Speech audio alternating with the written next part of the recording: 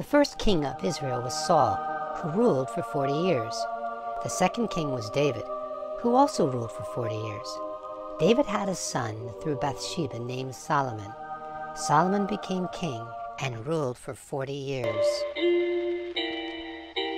It's getting serious on this track, fam. My name is Rehoboam. My friends, and I have lots of friends, they call me Ray. Hey, Ray. What's up, man? I'm Chill. Cool. Get it? Cool? Chill? It's a joke. Dude, Ray, you are funny. I told you I have lots of friends. My dad, good old King Solomon, he had lots of friends too. He was king for 40 years. Hey, Ray. Sorry about your old man passing on. Yeah, thanks. Everyone's got to go sooner or later, right? I thought he was gonna die years ago, but he kept on living and living and living and living. It was a real pain, to be honest. Are you king now? King of all Israel. Cool. Hey, know that you're king. Got any plans for Thursday night? It's party time. My house, my palace. Let's have some fun. Sweet.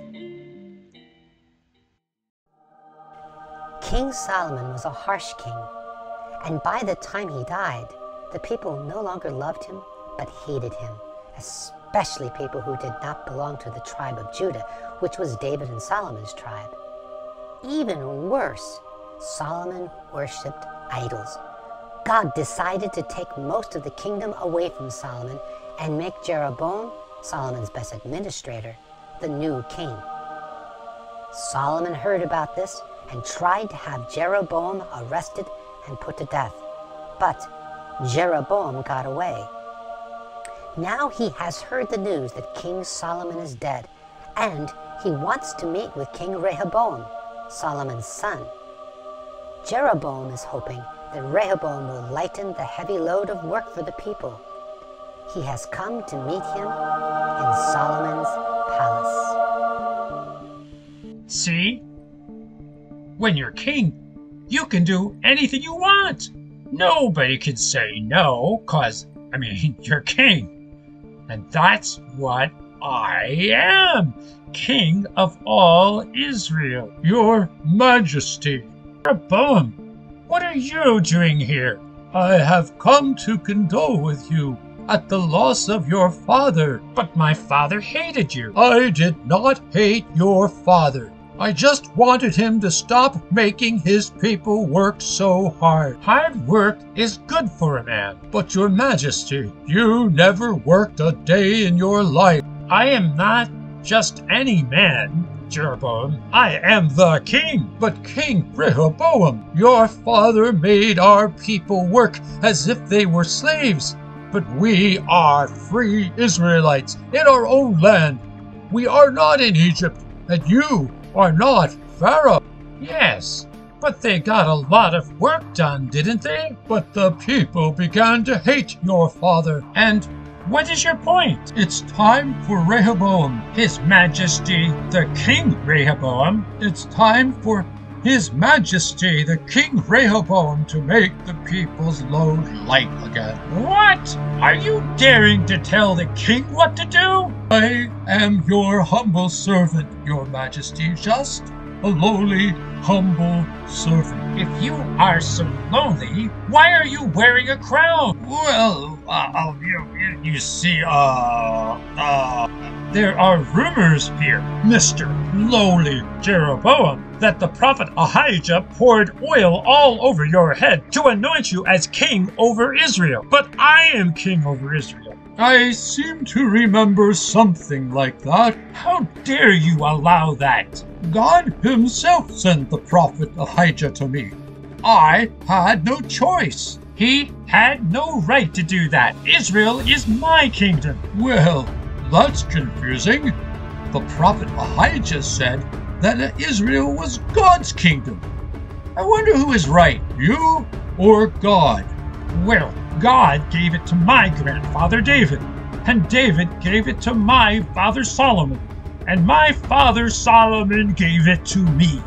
It's mine. The prophet Ahijah said that God was tearing 10 tribes away from you and setting me to rule over them as king. That's all I can say. That is impossible. I will not allow it. The prophet Ahijah said that God is allowing you to keep Jerusalem and the tribes of Judah. I will keep all of them. Listen, King Rehoboam, your father Solomon treated us harshly and placed heavy burdens on us. If you make these burdens lighter and make life easier for us, we will all be your loyal subjects, all 12 tribes of Israel. Will you now? Okay.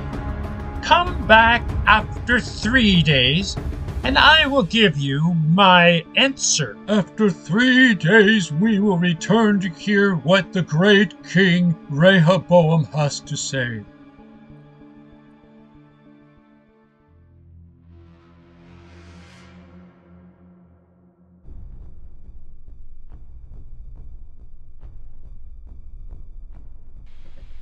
Counselors, you served my father for many years, and now you are really old. We may be old, your majesty, but we learned much from your very wise father, your majesty. I think you mean your great and mighty, majestic majesty. Your great and mighty, majestic majesty. That sounds much better. Your father Solomon treated the people harshly and placed heavy burdens on them. Make these burdens lighter and make life easier for them. They will be your loyal subjects. You sound just like Jeroboam. But we are right about this one thing, your majesty. You should make their burdens lighter. I agree. You will make them love you forever. Wait a minute. I am the king. Yes, the great and mighty, Majestic majesty. If you want to serve this people well, give a favorable answer to their request, and they will serve you loyally. You are the king, but you can't treat your people like slaves and expect them to follow you. I am king, and I can do whatever I want to do. But your majesty, you can't. Let me tell you what I can do. I can throw into prison any counselors who disagree with me. Get my point? You are the great, mighty, majestic majesty. You can do whatever you want.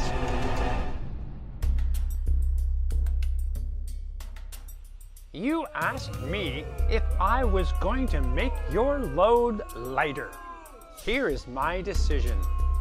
Yes, Rehoboam? My little finger is thicker than my father's waist. My father placed heavy burdens on you. I will make them even heavier. You are making a mistake, Rehoboam. I am king. I can do whatever I want. Well, Israel, you can do whatever you want. What do you want to do? Down with Rehoboam. Down with David and his family. What have they ever done for us? People of Israel, let's go home. Let Rehoboam look out for himself. Stop this rebellion. I am your king. Obey me. Is Rehoboam your king, people? Not anymore. Kill him. Kill him. Kill him. Kill him. Kill him. Kill him. Rehoboam, I recommend that you run.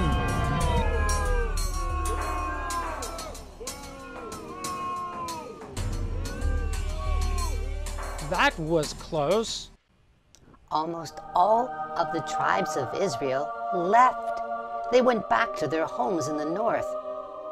Then they partitioned the land into 2 different nations. They named their own land Israel. The only tribe that followed Rehoboam was Judah, so he became king only of the people who lived in the territory of Judah. So the promised land was split in half. One half of the land, the south part, included Judah, Jerusalem, and Benjamin. That land was called Judah, after the tribe of Judah. The kings of Judah were all descended from King David, except for Athaliah. So, the descendants of David ended up ruling over the southern half of the land. The people who went back home formed a new nation and made Jeroboam their king. Long live Jeroboam! Long live Jeroboam! I will be a good king. I will follow the Lord God. And Judah is the enemy. Down with Judah! Down with Judah! Is Jerusalem the enemy too? Well, Jerusalem is in Judah, so yes, Jerusalem is the enemy. Down with Judah! Down with Judah! Long live Jeroboam! Long live Jeroboam! Down with Judah! Down with Judah! Down with Judah! Down with Judah! Wait a minute. Where are you going? I am going to Jerusalem, bringing my sacrifice for Passover. But Jerusalem belongs to Judah, and Judah is the enemy. Down with Judah! Down with Judah! But it's Passover, Your Majesty.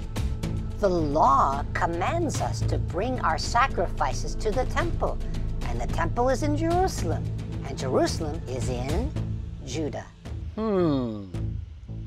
Make your sacrifices here in our new country of Israel. But we don't have a temple. Then let's build a temple. But the God of Abraham, Isaac, and Jacob allows only one temple, and that temple has to be in Jerusalem. Okay. Then we will worship other gods who want us to build lots of temples anywhere we wish. So let's build lots of temples to lots of gods. So, do I have to go to Jerusalem? No, stay right here in the northern kingdom and offer your sacrifices in our city of Samaria. We like sin. We like sin. We like sin. We like sin.